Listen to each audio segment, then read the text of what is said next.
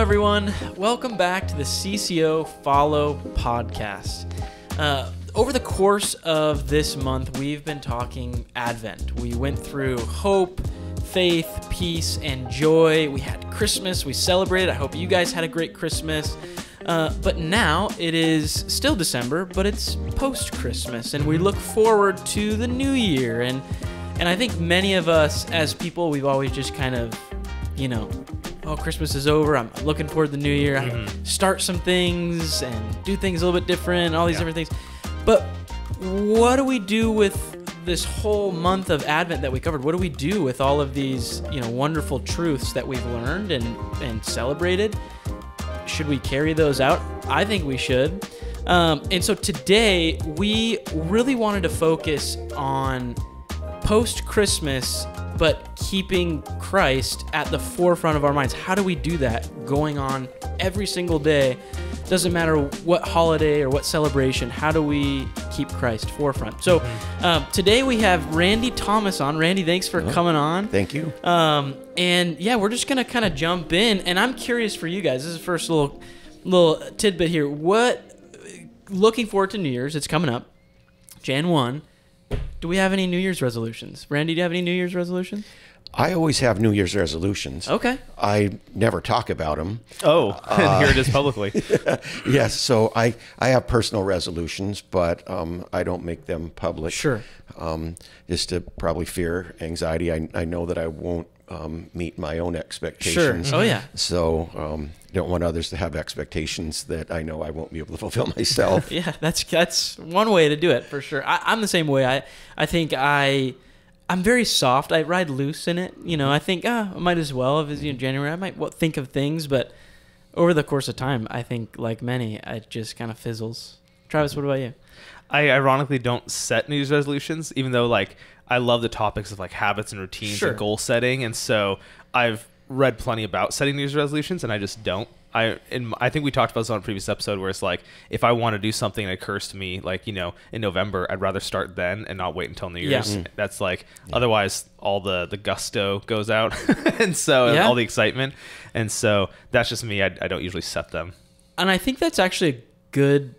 Yeah, we'll pretend so. I think that's a good thing, because I think so often we jump to the next thing. Oh, Christmas is over, New Year's. Oh, New Year's goes by, you go through January, and it's the next thing over and over and over again. And that honestly takes away, I think, from the Lord's presence, at least in my own heart. I can get distracted. So Randy, how do you go into this season where the world is saying next thing, to doing the next thing, but keeping Christ centered? What's it look like for you? For me, just being resolved to please Jesus in all things. Try to keep it simple. For me, I try to break things down to simple things. Complexity gives me an excuse most of the time to not follow through. Yeah. So I try to keep things very, very simple. I don't remember when it was, but there was a time that I did resolve one thing. And that is just to try to, when I'm reading the scriptures, try to determine what were the original recipients of that, trying to understand. And one of the things that perplexed me at that time is the name Christ. And I'm glad that we're having this conversation around Christmas, because we proclaim Jesus as King all the time.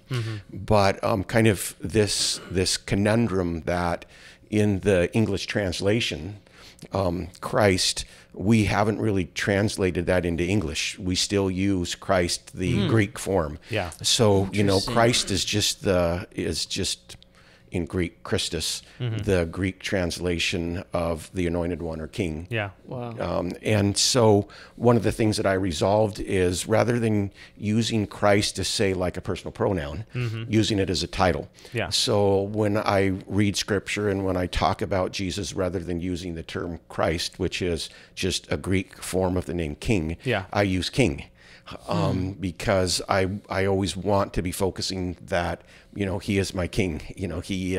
He's my sovereign. I kind of have dual citizenship, one in the kingdom of God and one as a citizen of the United States. So that's kind of going back to kind of one of those things that I resolved, and kind of a quirk. I remember talking to my dad. I've had an opportunity to talk to my dad. I use the term king. I don't use that. We have Christianese that when we're speaking with brothers, we want individuals to feel comfortable. We want to communicate to understand. Yes. And so for me to use the term king in lieu of Christ sometimes can be an unusual, but that's one of the things that I resolved to try to determine when I'm speaking and reading, to really bring into the vocabulary, not Christianese, but really the meaning of that particular word. And so that's an important one, and one of the things that I think is great about this Christmas season, that we really proclaim the King on a regular basis, and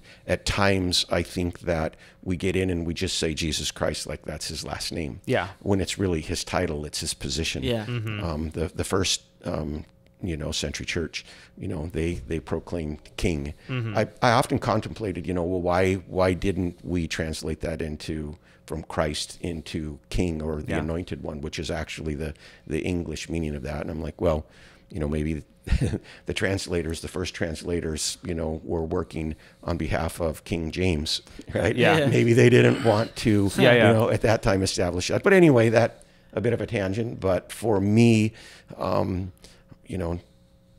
just always believing Jesus is King, and I want to please him in all that I do. Well, and it affects when you address somebody, it affects you even in your subconscious, because there's this authority that we all kind of think, like if I'm talking to my boss and I know, okay, this is my boss, something different, the way that, I interact with that, it's just different. It's not more or less respect, but it's just different. And so I think when you keep that forefront of understanding, it's like, I'm talking to King Jesus, then this is it. I don't know. It helps. I don't know. That's a good, I'm really glad you brought that up, because I don't think like that. And I'm going to try to now, because that's really important.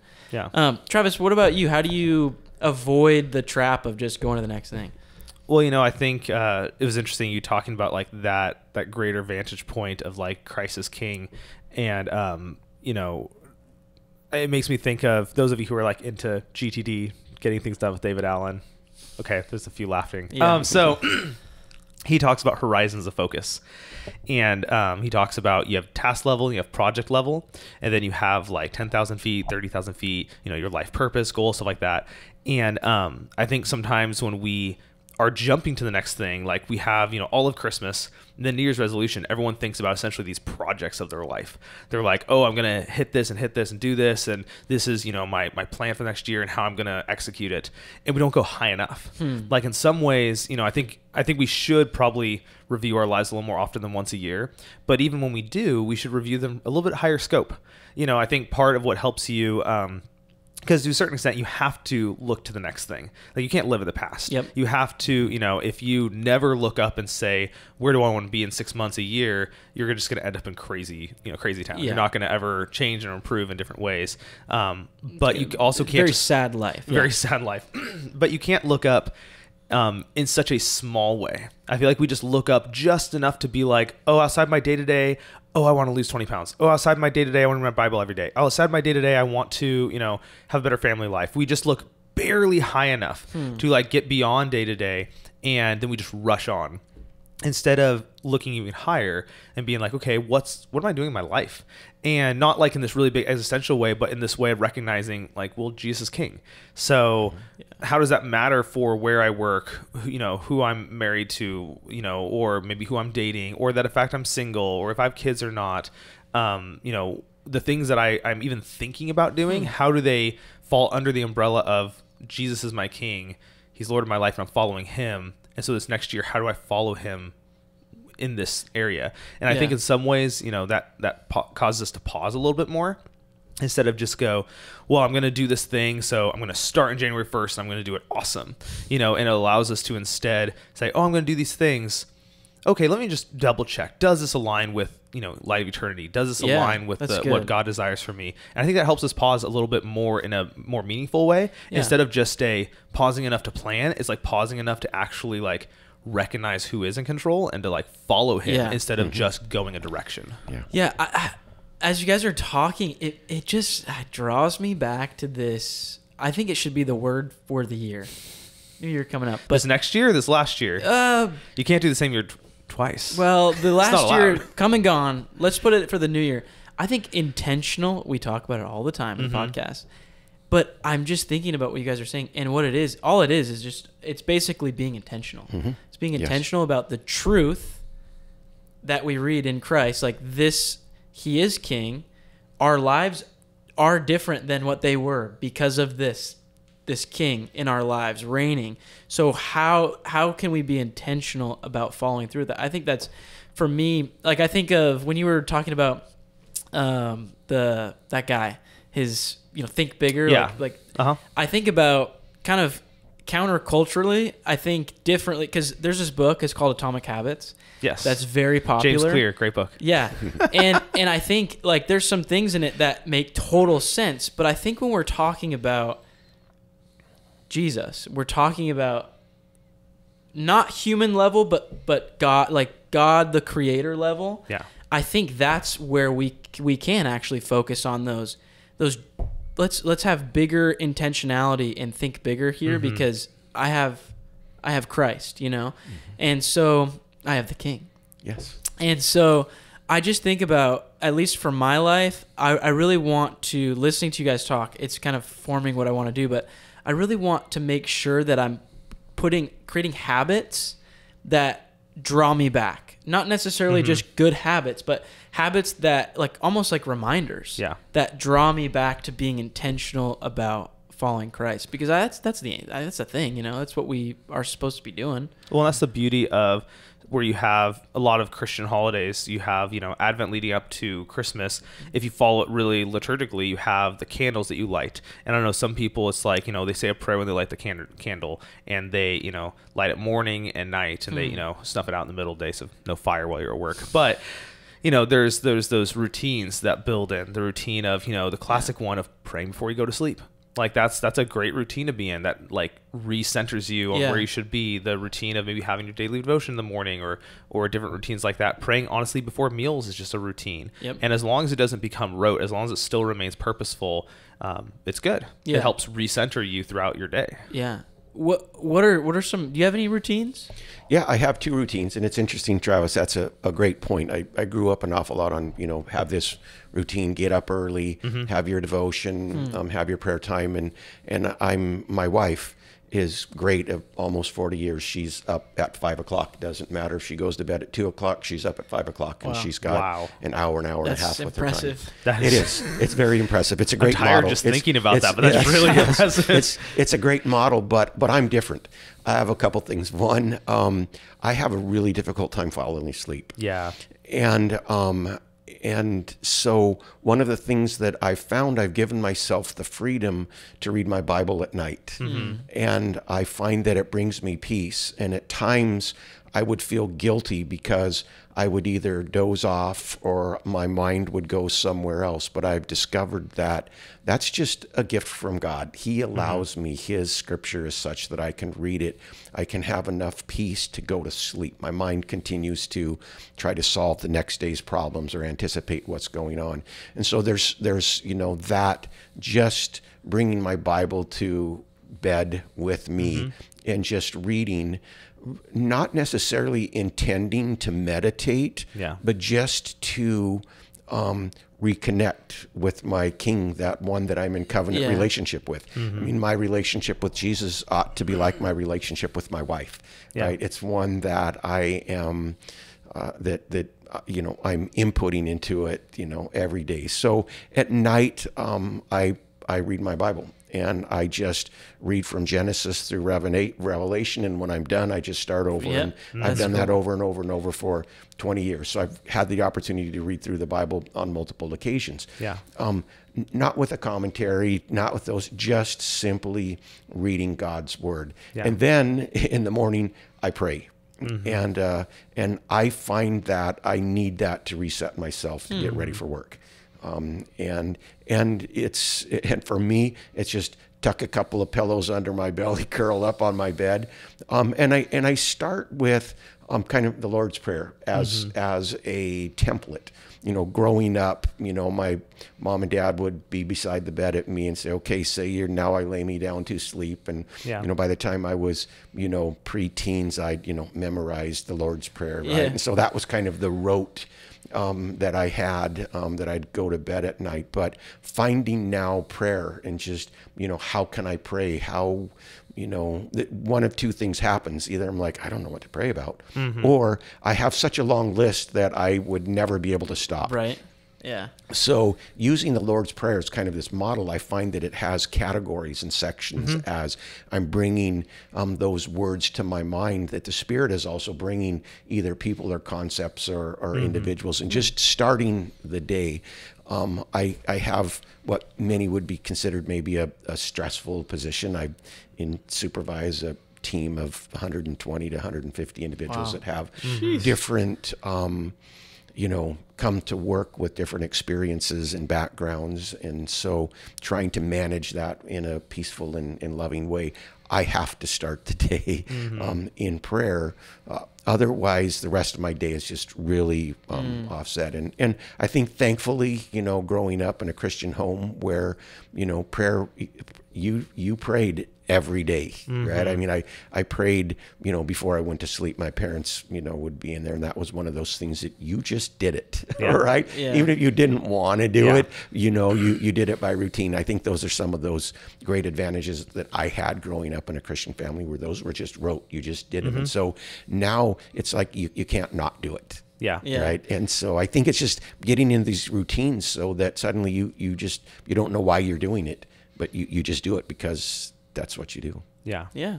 Yeah. I think it definitely is like a great, what you're saying, like starting with the Lord's Prayer, because it's going to focus your thought and not that the prayer can be, well, maybe it can. I think prayer can sometimes be maybe coming from, I don't know how to say it, but I guess in my example, sometimes I'll have seasons where I'll realize I'm doing a lot of talking to God and not doing a lot of listening, or I'm doing a lot of asking and not a lot of thanking. And so I think when, if you take the Lord's Prayer, for example, like Jesus listed it out, hey, this is kind of how you should pray. And if you take that as, it starts out with giving him the glory, giving him the praise, and thanking him. And then, so I think that is a good thing, if it's a good routine to have, I think, sometimes, because all I want routine to do is draw me back into thinking about Jesus and living in a way in accordance with him. And I think, like, routines for myself, I if I don't, read in the morning, or, read and pray, because that's, I do both, because, but if I don't do that, I feel frantic throughout my day. And I don't think that it's... This is you not frantic? No, I'm kidding. Yeah. Well, it just was imagine Sunday. what it would be. Yeah. But no, I think for me, it's like I'll get frantic, and I don't think that that's like, I think sometimes you're just not going to have time to do it, and you don't have to feel, it's not like you will feel frantic if you don't do this. Yeah. But I oftentimes do if I'm just not doing it, and I feel like I'm missing being in relation. I know he's closer than my skin, but it just doesn't, the way that I interact with others in my world, you know what I mean? It just doesn't, I don't know. Yeah. Well, and there's certainly, if you don't, read your Bible one morning, it's not like that morning is going to suddenly be just wasted and terrible. Exactly. But I think there's something beautiful about remembering, because that should help us remind us why we even do it to begin with. Because there's people who I'm sure are, just going about their day and they're just like, well, I just read it. Yeah. Didn't care. Like a bunch of genealogy. Yep. Who knows? I checked that off my list. Yeah. And I think you could have just as much moment to pause is like, oh, I forgot to read. Let me just like pause 2 minutes and just think about verses that I know. Yeah. Think about like truths that I know. Yeah. And I think that helps recenter us more than anything. I had a friend when I worked at Starbucks. He was previously a missionary for 20 years in Thailand, and he worked at Starbucks the same time I did in Florida. And one of the things he did was he had a timer or a timer on his watch. And it would just go off. At first, it started like every. I think he started doing it like every 10 minutes at first, and it just reminded him to include Jesus in his day and to like remember him. And then as he got better at that, he'd extend it to 20 minutes and then an hour, and then until he didn't need the timer anymore. But I think, in some ways that's more beneficial than just having condensed, okay, I did my 15 minutes of Jesus. Yeah. Now I'm going to move on with my life, Jesus. Not saying you shouldn't do devotions, not saying but I think sometimes we get so hyped on that where it's like, oh, I didn't do it. Now my day is completely gone. It's like, you realize Jesus wants to be throughout the entire day. Yeah. Like you can start right now. Yeah. Like don't, I guess what I'm saying is like when you miss days of a certain routine or something like that, don't count it as counted like loss. Against you. Yeah. Yeah. And like you can pick up exactly where you left off and keep that going. Yeah. Right. I it kind of reminds me of like some of the way, like the way that I read the Bible is not every time I'm looking like you. I'm not looking through, like a study Bible or something. A lot of times I do because I'm curious, but when I start, no matter what I'm reading, if it's the Bible, I'm going to pray beforehand and I ask God, soften my heart, open up my eyes, allow me to see what you'd have for me to see. And the reason why I do that is because I am refocusing myself and seeing, okay, I'm not doing this to check things off. I'm not doing this just to have knowledge. I want to do this because I want to be like almost an investment into my relationship with you. Mm-hmm. And so I think that has helped me. I actually just started doing that like a year or so ago, but it really has, I feel like, transformed the way that I read. And it's, to me, sometimes I'll still read something and I just won't understand it in the moment, but I'll be thinking about it through my day. And it's like the Lord works, the Spirit kind of works in fun ways where, something might happen. It's like, oh, I just read that. I didn't understand it until just now, and I think that's really cool. But again, it just shows like the intentionality of no matter what we're doing. Randy, you mentioned you have a very stressful job, working with so many people. How do you keep the Lord focused, or how do you keep focused on the Lord in the middle of that job?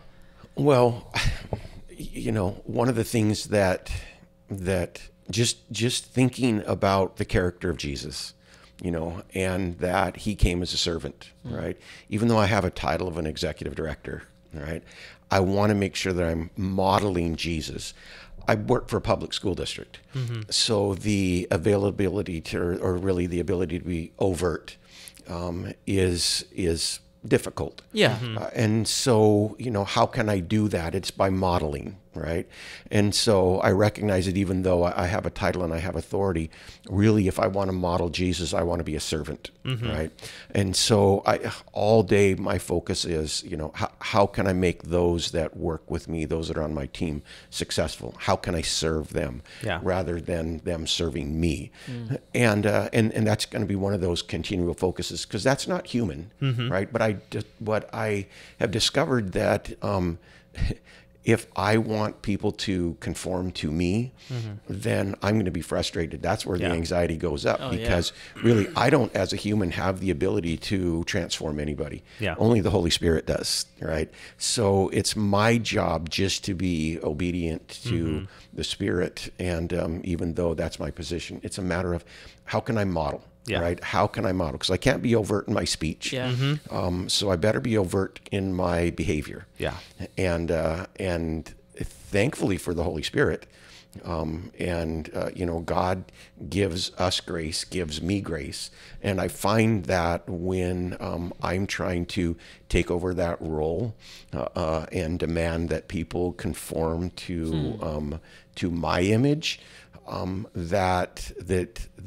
that would be a terrible thing. It would be a terrible thing that if I was successful influencing individuals to conform to my image, they wouldn't be conforming to the image of Jesus, right? Yeah. And that's really good. That's I love really that. my goal. I find when I'm stressed, it's because I'm wanting my will to be done. Yeah. And so that's one of those things, just one of those focuses. There was a situation in my life where God just gave so much grace to me that it's something I can never forget. I mean, my youngest daughter Olivia had leukemia when she was young. She had a very slim chance of survival.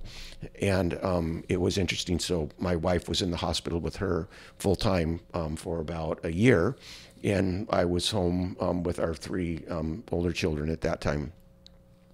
And it was interesting that God gave grace in different ways. For my wife, she was convinced 100% that our daughter Olivia would be healed. For me, I was prepared. I said, God, I know that you're going to take her home because you're protecting her from something else that's going to go on in this life. And so even though the grace that God gave was different for my wife and for myself, it was peace, right? And so that's one of those things that just transforms me, that, you know, I can be thankful for that time. I mean, so God restored Olivia. Wow. She's a healthy, beautiful 24-year-old now. Wow. But there are times where I can recall the anxiety of that particular experience in my life. And suddenly that anxiety will trigger in me, you know, you're not focusing in the right place. God has the grace in whatever the circumstance that you're in, and it'll just require me to refocus. And so that was an experience that, you know, many would say, I'd never want to go through that. I would never want Olivia to go through it again. I would gladly go through it again. That was the greatest experience of my life with regards to really understanding some central truths of God and who God is. Yeah. That's really cool. Yeah. I mean, it's keeping your eyes on Jesus, not on the waves. And that's, you know, whether those waves be personal or interpersonal or, you know, workplace or what have you. Right. It's, you know, and, you know, you mentioned in your place of authority, you know, you can appear different. And so I'm sure that opens up conversations sometimes. When I was a shift lead at Starbucks, you know, I had a lot of the baristas preferred to work under me rather than other shift supervisors. And, I'm sure it had something to do with, you know, the graciousness that or love or just general kindness or forgiveness or things like that, willing to admit fault, things like that. And you don't think it was your jokes?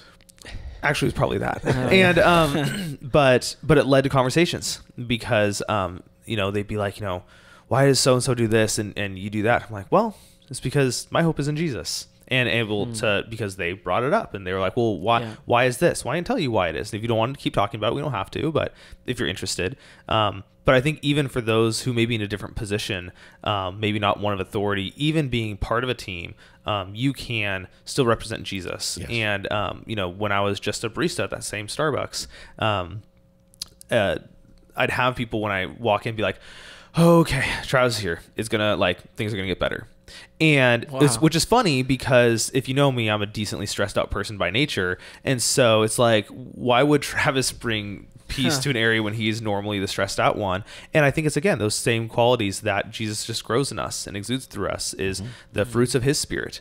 We were talking about habits. That was one of the habits I had when working specifically then, is on my way to work. I'd always just ask that God give me the fruits of his spirit and ask for each one individually and just be like, I want to represent you here.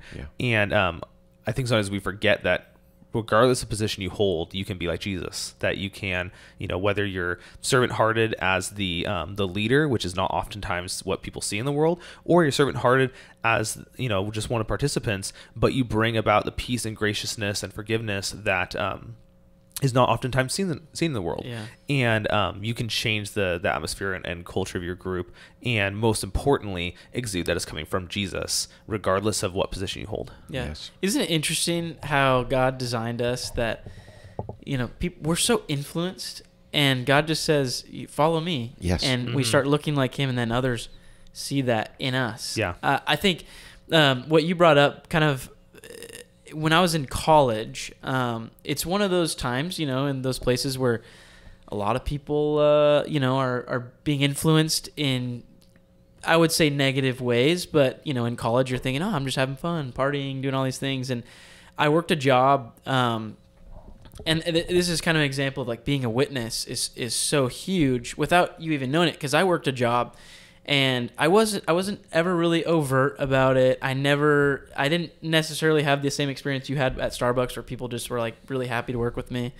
I'm happy to work with you, Arthur. It's interesting because I remember times where this is really cool. I forget the guy's name, but I'd always work with this guy. He was like on all of my shifts, and we kind of became like work friends and stuff. And every Friday shift, there'd be someone on the team like, hey, I'm throwing a party, like, you guys want to come? And it'd always be on like Sunday that they would have the party. And I'm like, well, I can't, sorry, like, I'd love to hang out, but I just can't go. I have church. Mm-hmm. And I'd always bring that up. And over the course of, the 4 months that we were kind of working all together, there was that one guy who worked with me, who finally was like, kind of asked me after someone had said, hey, I'm having, he said, can I come like on Sunday? And it was like super cool because I had no idea. I wasn't trying to, take him to church with me. Maybe I should have. But it was like just by him hearing that another way of doing things, it was like really, like it revealed to him, because he probably had, been raised a certain way and kind of was feeling like he wasn't fitting in. And so it was just really cool to see how, even there's probably a lot of things that I did wrong, but even in that, just by standing apart, it makes a huge difference because people see the Lord, the Spirit in you. So I think that was a really cool, and I'm glad you brought that up. I'm curious though, is like, because in my life, I work at a church, but then I come home, and that home is kind of when you work at a church, you're kind of always being bombarded with, focusing on Christ.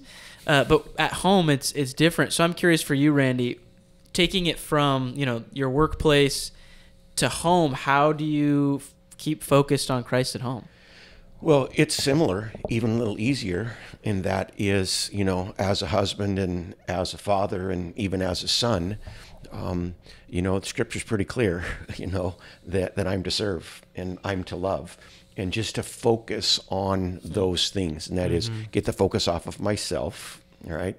And in order to do that, we do need Jesus. And for me, it goes an awful lot back to, I'm going to say, salvation and what is salvation, right? A lot of times I think that what stifles us is that we kind of see that, I'm going to say that prayer of repentance as salvation, when in reality, that prayer of repentance isn't truly salvation. It's just the end of the beginning of salvation. Yeah, it's justification. Yes, it's justification, right? And justification then can go to sanctification and transformation and ultimate glorification. And so, recognizing that my Christianity wasn't, salvation's just not, a transaction, a one-time transaction where we say a prayer of repentance and the pastor gives us a get out of hell free ticket. That's not salvation. Salvation is a journey. And when we embrace it as a journey, that's when it becomes fun. It's interesting. A lot of times we think of as heaven as the hope of the Christian, but Scripture says that that's not true. Heaven, or I'm going to say the being saved from eternal death is the hope of a non-Christian. Right? The hope of a Christian, according to the Bible, is glorification, and that is to be transformed to the likeness of Jesus.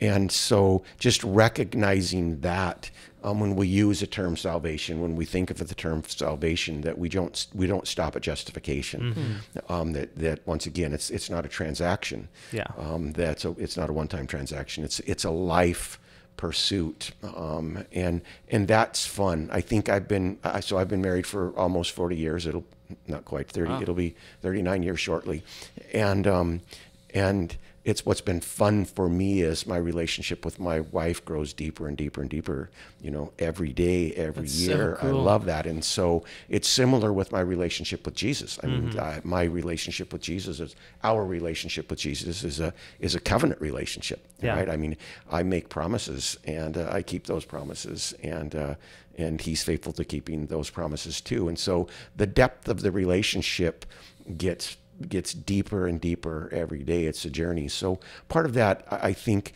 how do I bring that back to my family is just going back to salvation. What does that mean? What does it mean to be in Jesus?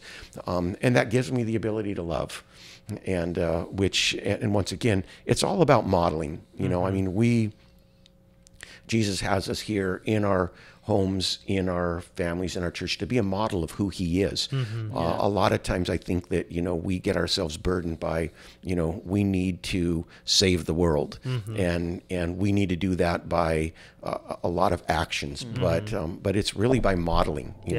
Jesus tells us that, the world will know that we are his by our love, and just continually focusing on that. And that's self-sacrifice. But the great thing is every time we do that, every experience where we sacrifice and we love another, I can't remember a time where it didn't result in me receiving more than I gave.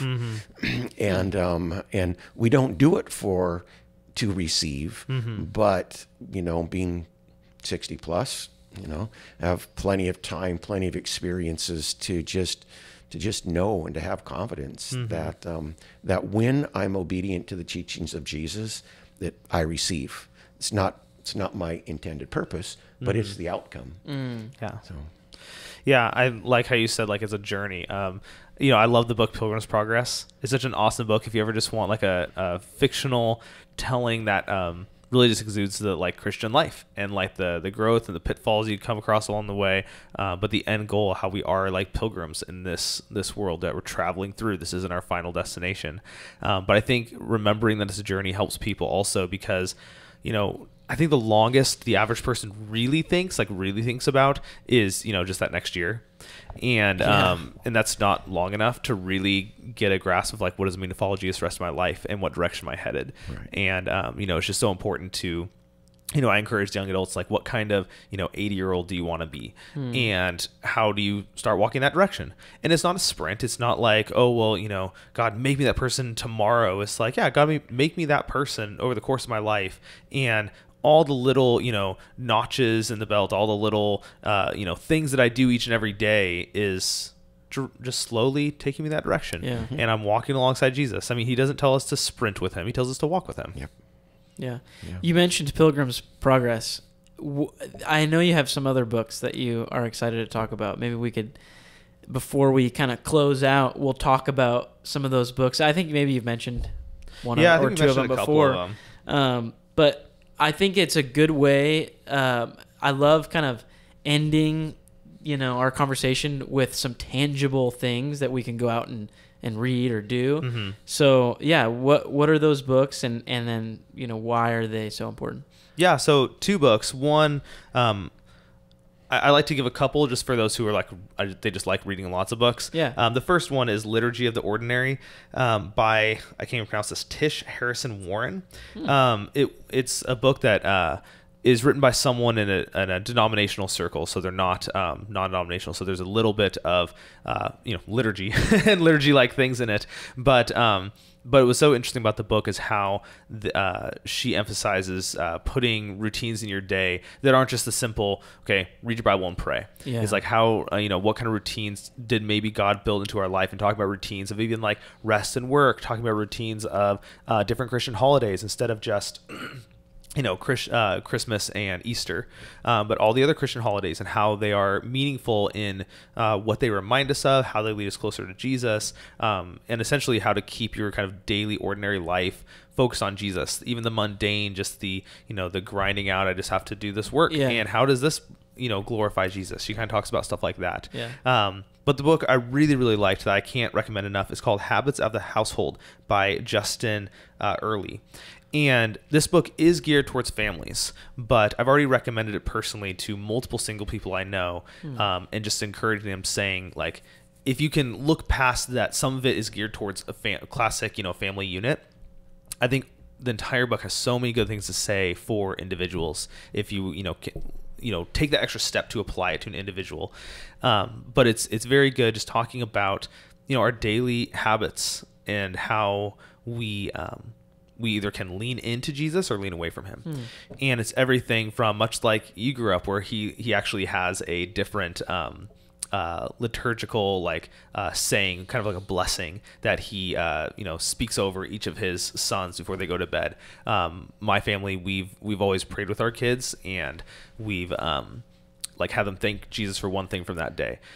But in this book, he actually mentioned they do thank him for something and ask him for help with something. And we're like, that's a really easy way, because kids, you're kind of training them. So for them to be able to say their own prayers, you have to give them parameters and guidelines. Otherwise it just divulges into, other things. But it's just a lot of good things in that book, just regarding how you can not just set up your moment by moment life, but putting those kind of anchor points throughout your day, and designing them yourself. He talks a lot about how to think through what is going to be most beneficial for me, my context. Because when you're single, maybe it's one thing. When you're married, it's another. When you have kids, it's another. When you're empty nesters, maybe that changes again.